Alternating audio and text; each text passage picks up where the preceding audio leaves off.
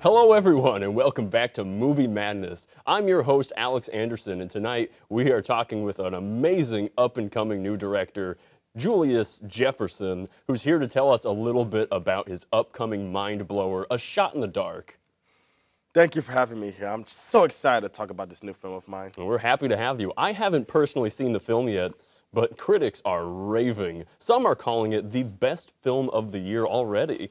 Really? I have not heard that at all. Yeah, no, the New Jersey Times actually referred to... No, about the year part. Like, I've only heard it be called the best film of the century.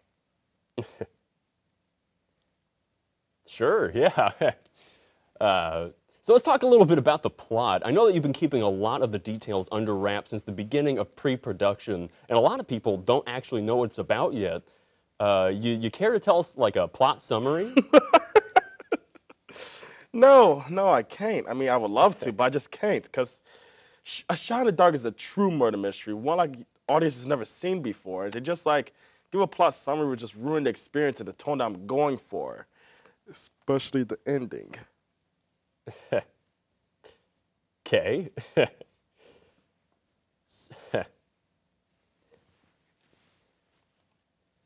So I know that you brought a clip of the film for us to watch here today. Yeah, I did. You want to set it up for us?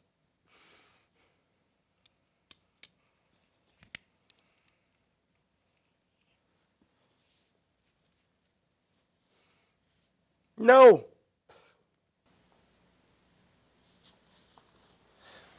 Roll the clip.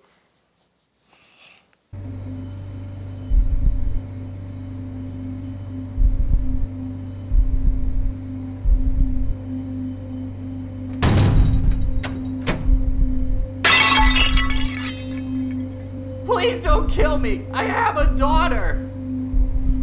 Calm down. I'm not gonna kill you. I just wanna know why I killed my brother. I killed him because I loved him. That's all I needed to know. Have a nice life, sucker. Never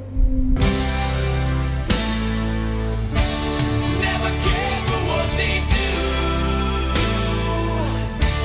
Never care for what they know. But I know.